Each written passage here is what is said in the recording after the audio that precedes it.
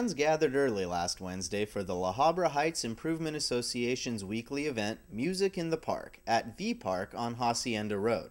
The association has held the summer concert series for 25 years now. The Habra Heights Improvement Association has been doing it for 25 years. We're celebrating our 25th anniversary this year. Yeah, we love this community and we enjoy being a part of the Habra Heights Improvement Association. And People brought picnic-style blankets and chairs to the park so the entire family could get in on the fun.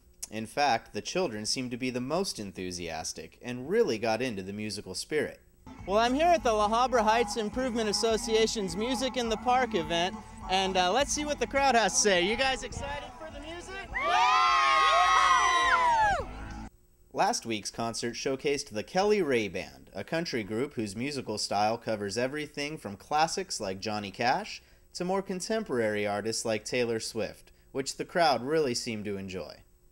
And how are you enjoying the show so far? Absolutely fantastic. It's family friendly and a nice atmosphere here. You can't beat it unless you... The crowd of about 800 was treated to classic American barbecue and Latin dishes, including fresh agua frescas to cool off in the heat, by local caterers Kermit's Express Catering and Two's Garnachas. Well, the weather's finally starting to cool off, but the band and the crowd are just getting warmed up.